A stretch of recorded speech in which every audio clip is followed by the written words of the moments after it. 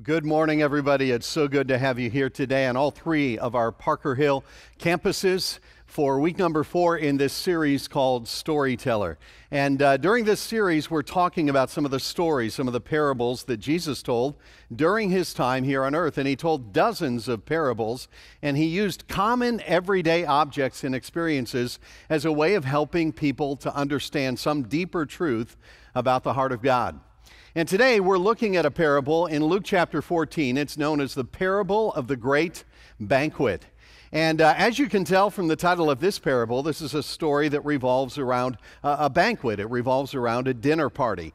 And that's why there was a fork on your seat as you came in today. I do hope that you saw the fork before you sat down. In case you didn't, go ahead and get that right now. And just hang on to that, set that off to the side. I'll make reference to that a little bit later in the message. But Luke chapter 14 is where we're going to be today, so I would encourage you, if you have a Bible with you, to open that up on your lap or to open up a Bible on your app, on your phone, or on a tablet, and just follow along that way, or on the side screens as well. I want to introduce this message by talking about a problem that I see in the church today, a problem as it concerns the way that believers today, Christians today, are perceived. Let me illustrate it this way. I'm sure most all of you are familiar with Google, that you've used that search engine from time to time. But one of the more recent things they've added to Google is what they call autofill. And autofill is where you type in a couple of words, and then it will suggest to you a couple of more words to complete a phrase. And these would be the most common phrases that are searched for, like the most popular and most typical phrases that people would do a search on. And it's kind of handy because it will autofill, and then you just click on the one that you're looking for. So I saw somebody do this past week. There's an experiment you can do. If you were to go and if you were to type in the words Jesus is, it will autofill about 4 different things for you, like Jesus is loving, or Jesus is Lord, or Jesus is alive, or Jesus is coming soon. Those apparently are the most common searches on Google when it comes to Jesus is. But then, if you were to punch in and type in Christians are, there's only one autofill response. Christians are annoying. And I saw that and I thought to myself, why is there such a difference between the way people see Jesus in our culture and the way that they see the followers of Jesus? I mean, why is that so different? And I've come to the conclusion that it's this. I think we have lost sight in many ways of who Jesus is and why he came and why we needed him to come anyway. In fact, I would narrow it down even further. I think we've lost sight of one single word. This word is really at the core of our faith as Christians, and that is the word grace. It's a powerful word. It's a beautiful word. It's a word that you hear a lot in church. In fact, we even sang a song a few minutes ago about amazing grace. So it's a word that you've heard, but I'm not sure it's a word that we always really, truly understand. But let me tell you this, when you begin to really understand what grace is, and when you begin to live your life every single day as a follower of Christ in light of God's grace, when you understand this, when you begin to live this, it'll change you. It really will. You will become a more grateful, a more humble, a more joyful person. But the opposite of that is true as well. When we begin to lose sight of grace, we become critical and judgmental and downright annoying people. In fact, I came across a quote in the book, What's So Amazing About Grace by Philip Yancey. I love what he wrote here. He said, Mark Twain used to talk about people who were good in the worst sense of the word, a phrase that for many captures the reputation of Christians today. So today we're looking at a parable that's all about grace and why grace is so important. So I want to give you a phrase that summarizes everything that we're going to talk about today, and that really summarizes the meaning of this parable in Luke chapter 14. I would say it this way: it's not about my goodness, it's all about his grace. And you say, well, Mark, what do you mean it's not about my goodness? What's it? Well, the message of Christianity, it's not about how good I am. It's all about God's grace. Or, where do I find my identity? Where do I find my security in a relationship with God? I don't find it in my goodness and how good I am. I find it in in the fact of his never-ending grace. And, when I tell my story, when I talk about my faith, when I talk about what it means to be a follower of Christ, I shouldn't be talking about my goodness. That's not the point. It's not about how good I am. It's all about his grace. Now, I'm not saying that believers, that Christians shouldn't be good people. I think we ought to be very good people. But even the driving force behind our goodness is not our pride. It's still his grace. It's all about his grace. And that's the theme of the parable that Jesus gives here in Luke chapter 14. Let me tell you the context. I want to begin in verse 1 so you can understand the setting for where this parable takes place.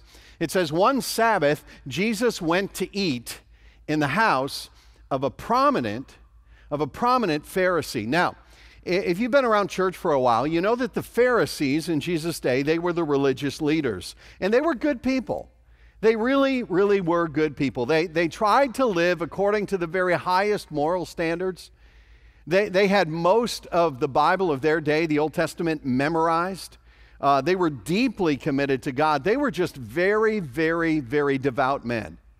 But the problem was this: their devotion to God and their religious commitment began to shift to the point where they began having this attitude of superiority. And they had a tendency to be proud and self-righteous and to kind of look down on everybody else. And so Jesus here, he's sitting at this dinner party in the home of this prominent Pharisee, and he decides that he needs to help them understand that it wasn't just about their goodness. It was about God's grace. And so he tells them a story. Verse 16. A certain man was preparing a great banquet and invited many guests. Now, I love the way the story begins here. See, Jesus, he's trying to help them understand something about the heart of God. He's trying to help them understand something about the kingdom of God. And so he describes the kingdom of God here as a banquet, as a great banquet, as a party. And I love that because, when people think about God and about the kingdom of God and having a relationship with God, I don't think this is what most people think about. Most people think about rules that are rather constricting. They think about, religious rituals. But Jesus here is saying that the kingdom of God, it's kind of like a great banquet. It's like a party. I mean, after all, do you know that the very first miracle that Jesus performed, he performed at a wedding reception where he made 180 gallons of the finest wine that people had ever tasted? I think he was kind of into parties. And this is the theme of God's kingdom. In fact, you see this in different places throughout the Bible. If you go to the very end of the Bible in Revelation chapter 19, you read this in verse 7. It says, "Let us rejoice and be glad and give him glory." And this is looking ahead in time.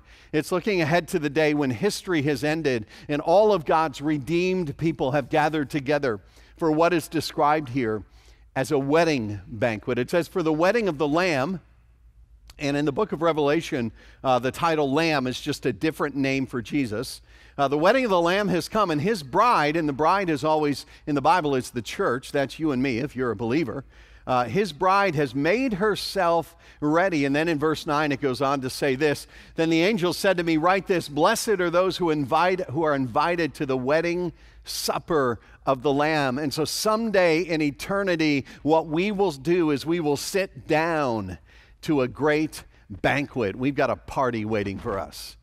And even 700 years before Jesus came on the scene, Isaiah, one of the Jewish prophets, he said this. He said, "The Lord Almighty will prepare a feast of rich food for all peoples." This is what's going to happen someday. This is what we look forward to, a banquet of aged wine, the best of meats, and the finest of wines. And so when you think about the kingdom of God, when you think about eternity, when you think about heaven, just think about something like this. I mean, that makes your mouth water, doesn't it? In fact, I've been on this kind of diet. I have not had any red meat for like 2 weeks. And so that is killing me. Just get that off the screen right now if you don't mind doing that. That's the kingdom. That's what we have to look forward. And so being a Christ follower means that you have a seat waiting for you at the banquet table, that you are on your way to a party, which means this: we ought to live all of our lives with a sense of joy and with a sense of anticipation. In fact, every time we get together as a church here at Parker Hill, we believe that our worship ought to be a time of celebration. We believe it ought to feel like a little party that just kind of precedes the big party that's going to happen someday. And every once in a while, somebody will say to me, they'll say, Mark, when I come to church, I really want to come to church to contemplate. We don't do that here. So you can contemplate at home. When we come together, we celebrate because the tomb is empty and I've been forgiven and I've got a place waiting for me at the banquet table. And so when we get together, we are going to celebrate. So that's kind of a rabbit trail. Back to the parable. There's this banquet. A certain man was preparing a great banquet and invited many guests. At the time of the banquet, he sent his servant to tell those who had been invited, "Come, for everything is now ready." Now, let me explain the cultural traditions here, because this might be a little bit confusing if you're not familiar with the culture of that day.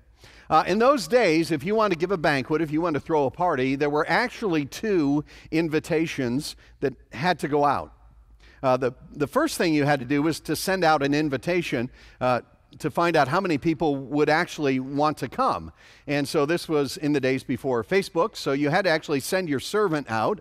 And he would go to all your friends and he would say, "Hey, my master is having a banquet in about 3 weeks or so. Would you be interested in coming?" And then the servant would come back with all the RSVPs. And so you knew how many people you had. And then you would begin preparing. You would begin to harvest the food and make the bread, and you would begin to slaughter, the livestock, and you would get everything ready for this banquet that was coming. Now, people in the first century, they didn't live by clocks and calendars the way that we do today. And so when the feast was ready, they'd send out that first invitation and they say, it's going to be approximately, about 3 weeks. But then when everything was just about ready, there was that second invitation. The servant would go back out again to all the guests who had said yes, and he would say, "The banquet is ready, you may now come." Okay? And so that's the part we're at in the story. But something really, really strange happens at this point in the story, because the banquet is ready, the table is set, everything's been prepared, but then some of the guests that RSVP'd, they decide at the last minute they're not going to come. Look at verse 18. But they all alike began to make excuses. Now, to accept an invitation and then not show up, that would be bad manners in our culture. But in that culture, that was unthinkable. That was perceived as a deep insult to the person who had prepared the banquet for you. And then to make matters worse, the people who decide not to show up, the excuses they give, they're like really lame excuses. Listen to this. The first said, "I've just bought a field and I must go and see it. Please excuse me." Now, you got to understand that is a really odd excuse, because in that culture where you made your living off your land, you would never buy a piece of property without first inspecting it very thoroughly and very carefully. This would be like me saying, "Hey, I'd love to come to dinner, but I can't. I just bought a house and I have to go see it to find out what neighborhood it's in and what kind of condition it's in." Obviously, it's just a made-up excuse. Then the second one is this in verse 19. Another said, "I've just bought 5 yoke of oxen and I'm on my way to try them out. Please excuse me." Again, in that culture, 5 yoke of oxen, that was a huge investment. And you would never buy something like that sight unseen. You would go and look at the oxen. You would make sure they were healthy. You would make sure that the teams worked well together. You wouldn't just go out and buy them and then later on try to take a look at them. And then the third excuse, this one here, still another said, "I just got married, so I can't come." That one might be legit. I don't know. Now, this is like, okay, sure, that makes a lot of sense. Like your wife, your new bride, doesn't want to come to a party with fancy food and get all dressed up and eat a meal that she doesn't have to prepare and doesn't have to clean up after. Okay, I get it. She wants to stay home and watch ESPN with you and eat Doritos. That makes no sense at all. The point is this, that even these excuses are not legitimate. So not even do these guests cancel, but then they add insult to injury by just giving all these crazy excuses. Let me paint a picture for you. Imagine it this way. Imagine that one day this week, you receive an invitation from the President of the United States, the most powerful person in the world. And it's an invitation written specifically to you, personally written, and it says, hey, I'm having a party. It's going to be a great party. Everything is provided for you. I just want you to come and enjoy what I have prepared for you at this big party. And on such and such a day, we're going to come and pick you up in a limousine, and we'll bring you to the party, and you will have the chance to enjoy the finest food and the best entertainment that your tax money can buy. And so you get the invitation, and you respond to it, and you say, sure, I'll be there, because who wouldn't want to do that? But then the day of the party rolls around and a limo pulls up in front of your house and the Secret Service guy gets out. He knocks on your door. You open the door and you've got a T-shirt and cutoff shorts on. You say, oh yeah, I was going to call you about that whole party thing. I mean, I just got a new flat screen TV and I just really wanted to try it out today. So sorry, I can't come. That would be crazy. I mean, even if you didn't vote for the president, even if you don't like the president, you're still going to go to a party at the White House. I mean, who wouldn't? And who would ever give such a silly excuse? And that's kind of what's happening here in this story that Jesus is telling, in this picture that he's painting. So verse 21, here's what it says. The servant came back and reported this to his master. It's like they're not coming, and they got the strangest excuses. Then the owner of the house became angry. And he was angry with good cause, because behavior like that in that society was not just impolite. It showed great disrespect to the one who had gone to all the trouble and all the expense of preparing the banquet. But see, now this guy's in a predicament, because he's put all this time and all this money into preparing this meal, but now the guests aren't showing up, and there's no refrigeration. So all this food is going to go to waste. So here's what happens. Go back to verse 21 again. Then the owner of the house became angry, and he ordered his servant, go out quickly, because the food's all ready. It's still warm. Go out quickly into the streets and alleys of the town and bring in the poor and the crippled and the blind and the lame. And so this servant, he goes out into the back alleys, he goes out into the gutters, and he finds the outcasts of culture. He finds the people that are beggars and the people that nobody wants to talk to. He finds the people that would never be invited to a banquet, and he invites them to a banquet. It's just a cool story. But then he comes back, verse 22. It says, he says, sir, the servant said, what you ordered has been done, but there is still room. Then the master told his servant, go out to the roads and country lanes and compel them to come in so that my house will be full. He says, listen, I want you to go outside the city walls. You go out into the country. You go from farm to farm. You invite every farmer. You invite every peasant. You invite every stranger, because I want my house to be full. I went to all this trouble. I paid all this money. I had all this expense. And it says here, I want you to compel them to come in. Let me explain that to you. It doesn't mean that, you forcibly make them come against their will. See, the master knew something. And the way Jesus tells this story is so accurate in the culture of that day. In that day, if you were to receive an invitation from somebody who was in a higher social class than you, it was almost automatic that you would decline it. And the master knows this is going to happen. They're going to say, well, wait a minute. He's rich and I'm poor, and he's great and I'm a nobody, and I wouldn't fit in there. I wouldn't belong in that kind of a banquet. And he can't really be serious about this invitation. I mean, I appreciate him thinking of me, but I think he's just being polite, and so I could never say yes. I mean, it feels nice to be asked, but I can't come. And so the master says, listen, don't take no for an answer. When you get out there and they politely decline you because they think that's the right thing to do, you just ask them again. And then you ask them again. And then you ask them again, because I want my house to be full. Now, when you read a parable like this, when you hear a story like this, you can't just read it. You got to feel it. You've got to put yourself in the story.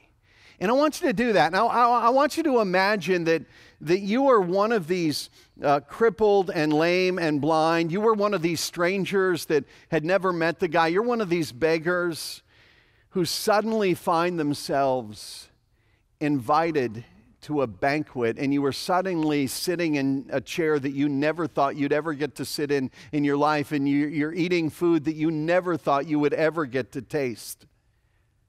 I mean, can you imagine that? Can I tell you something? I think that would be a fun banquet. wouldn't it? This wouldn't be one of those, stuffy, formal events with tables full of well-dressed, uptight people. This would be a fun banquet because, listen, nobody appreciates a banquet more than a beggar. And I love this story. And I was thinking about this story when there was a news story that caught my attention about a year ago. This was an interview with a couple by the name of Willie and Carol Fowler. And this is them in the picture. And their daughter was getting married, and she was their only child. And so they wanted to spare no expense for her wedding. And so they did that. But then about a month before her wedding, the groom decided he didn't want to get married, and so they had to cancel the wedding. The problem was that they had already booked the reception. So all the food and the venue and the band and all the entertainment had been paid for. It was way too late to get a refund. So do you know what they did? They decided to go ahead with the reception. They decided to go ahead and throw the banquet anyway, but they just changed the guest list a little bit. They invited 200 homeless people from around the city of Atlanta. So on the day when the wedding was supposed to have happened, on the day of this big banquet, they sent out 5 buses to homeless shelters all over Atlanta, and they brought all those folks back to the reception hall, and they got a break for one day from life out on the streets, and they had a 4-course meal. They had their choice of chicken or salmon, and they drank champagne, and they ate wedding cake, and they danced late into the night. And I thought, man, that is just such a picture of the gospel. That is such a picture of this parable, that all of us who are broken and poor and powerless people, we've been invited to a banquet. We get to come to a banquet that we didn't deserve and we didn't pay for. I mean, that's an incredible, incredible story that Jesus tells. But what does it mean? I mean, what is the meaning behind this parable? What's the meaning behind this story? Well, I think it had a meaning for those who were sitting in the room that day, especially the religious leaders, the Pharisees. This was a message for them because when Jesus came on the scene, he gave an invitation. I mean, God the Father had been giving an initial invitation through the Jewish prophets and through all the symbolism of their worship for many, many years. But then Jesus shows up and he says, listen, the party's here. The banquet is about to begin. Follow me. And the ones who should have responded to that invitation most quickly were the religious leaders, but they didn't. They were too proud. They were too stubborn. And so they just started making up all kinds of excuses. And so the ones who accepted the invitation were the fishermen and the tax collectors and the prostitutes and the lepers. And so Jesus is telling these religious leaders, listen, you shouldn't complain about the people that I hang out with because they're the ones who were willing to accept the invitation.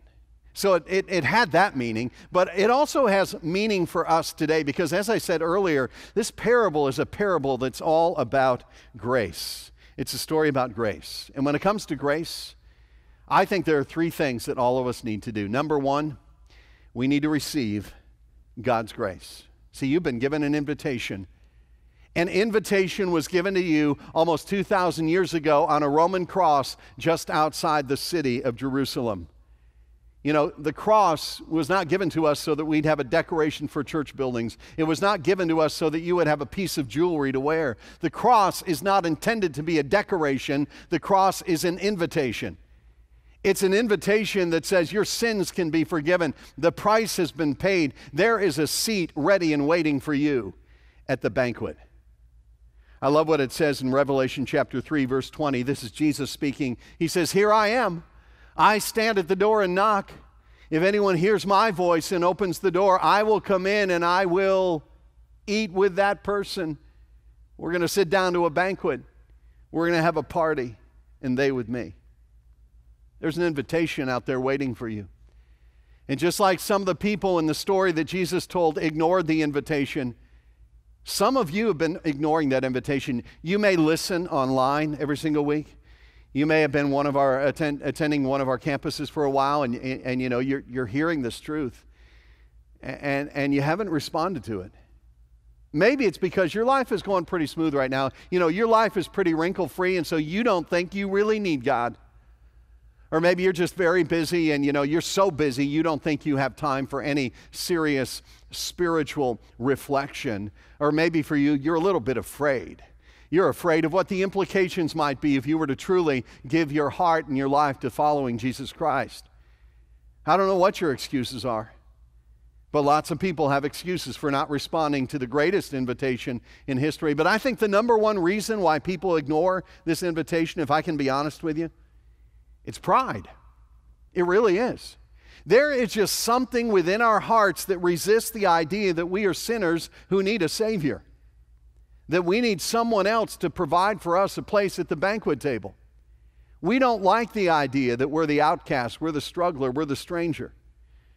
In fact, about 10 years ago, Ted Turner was being interviewed in the Dallas Morning News. Ted Turner is a billionaire. He's the founder of CNN. And he said this, he said, "Christianity is a religion for losers. I don't need anybody to die for me."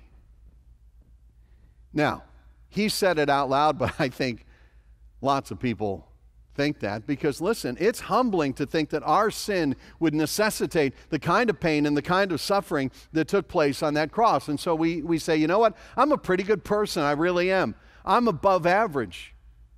I'm really a moral person. I don't need a Savior. I don't need to respond to that invitation. But listen to some very sobering words here in Isaiah chapter 64. It says, all of us have become like one who is unclean. It's all of us. And all our righteous acts are like filthy rags. Notice it doesn't say that our unrighteous acts are like filthy rags. It's very interesting. It says the best we have to offer, our best efforts in the eyes of God, kind of like filthy rags. Let me illustrate that for you. When I was a kid, there were times when we would be leaving our house and there would be something out of place with one of us. And so my mom would do this very strange thing. If one of us had some dirt on our face or there was some hair sticking up, she would kind of spit in her hand and she would, wipe off the dirt or she would put the hair back in place. And we call that mama spit. Mama spit was one of the most common cleaners in our household, and some of you guys use it too because we see you walking into church and using the mama spit. Can I tell you something? Our righteous acts, that's kind of like mama spit. You think you're cleaning yourself up, but it really just doesn't work that way. It's just pride. And I don't know what it is that's keeping you from accepting this invitation that's been so freely offered to you. Maybe it is pride. Maybe it's your busyness, maybe it's your schedule, maybe it's your money, I don't know. But let me tell you today, you have got to put all of those things aside because the weightiness of this invitation makes any excuse seem ridiculous. It really does. The weightiness of this invitation to forgiveness and eternal life makes any excuse you can come up with seem silly. And I would encourage you maybe today to simply pray a prayer of receiving and accepting that invitation, and maybe even in this service in the quietness of your seat, you just stop and you pray something like this and you say, Lord, I recognize I'm a sinner. I recognize that I'm someone in need of forgiveness, in need of your grace. Thank you for paying the price for me, for creating a place for me at your banquet table that I never could have created for myself. And today I invite Jesus to be my Savior and the forgiver of my sins. And today I commit myself to following him with my life.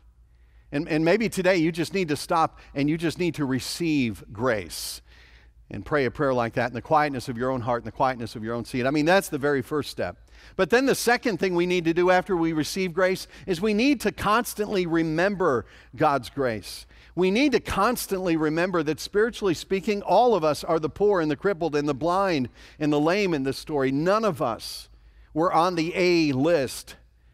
None of us deserved to be at the table. We get to go to the banquet.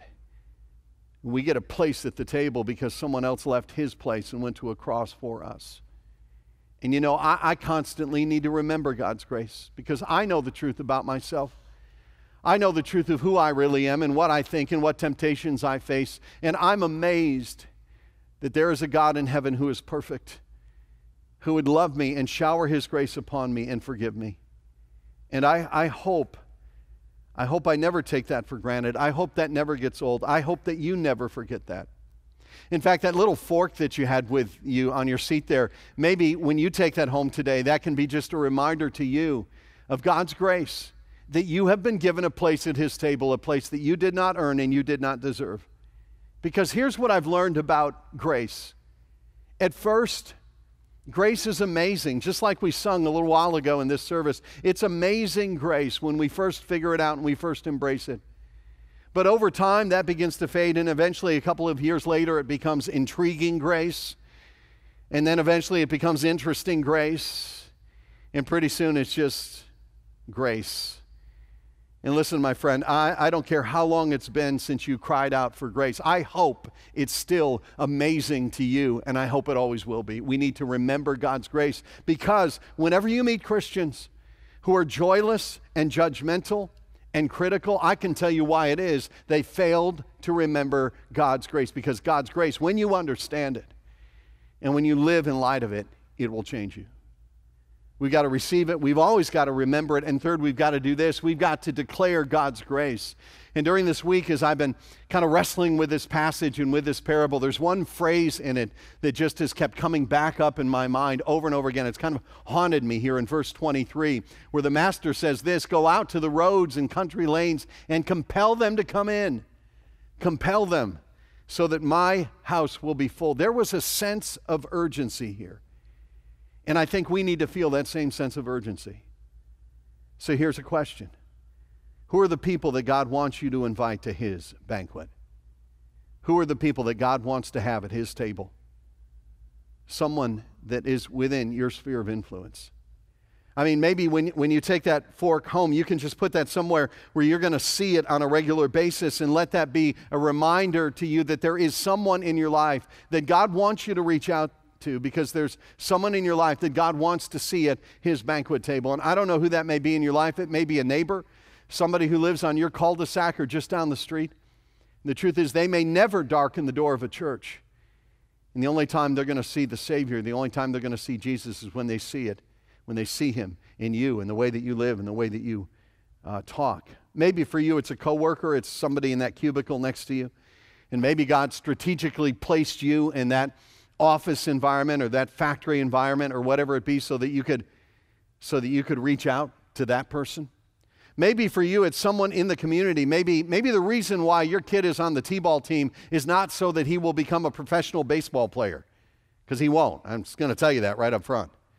Maybe the reason you're there is to build a relationship with another mom or another dad who just needs to understand God's heart for them. I don't know who that is in your life, but who are the people in your life that God might want you to invite to His banquet?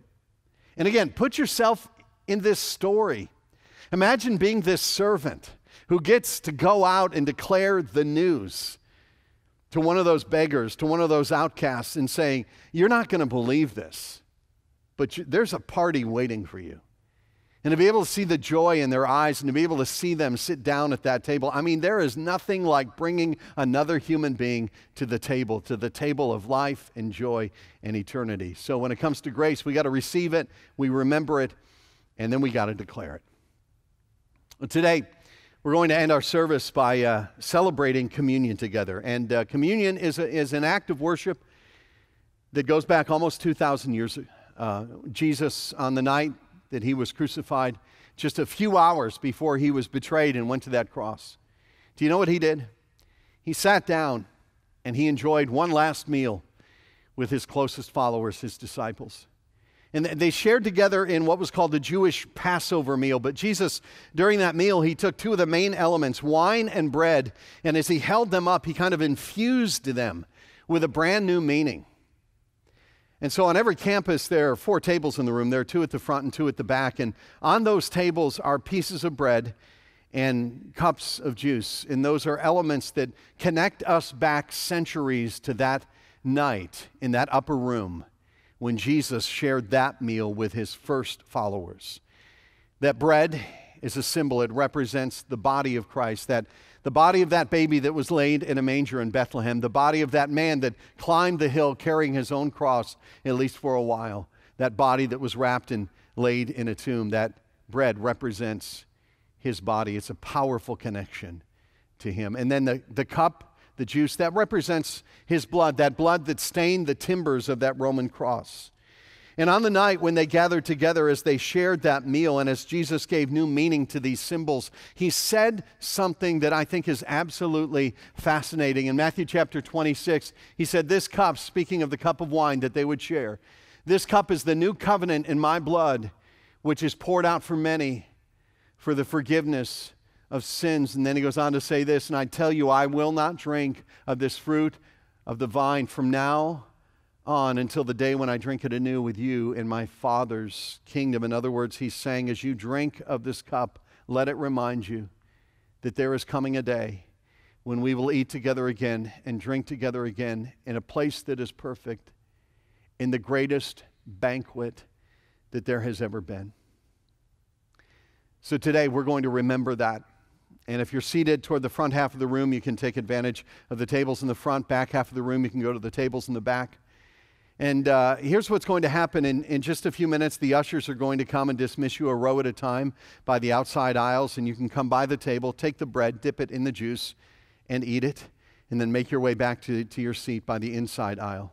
And if you're a follower of Christ, you're welcome to participate, to celebrate with us today. If you're not yet a believer, and you just want to sit back and observe, that's okay. If you're not prepared today to participate, you can sit back and observe.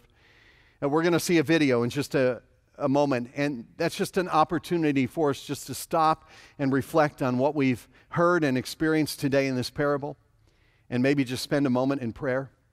And then the band is going to come back up, and they're going to begin a song, and the ushers will dismiss you. And during that song, just come to the table and stop, and with those symbols, remember, look back to a cross where the price was paid, and then look ahead to that day when we will sit down together at a banquet.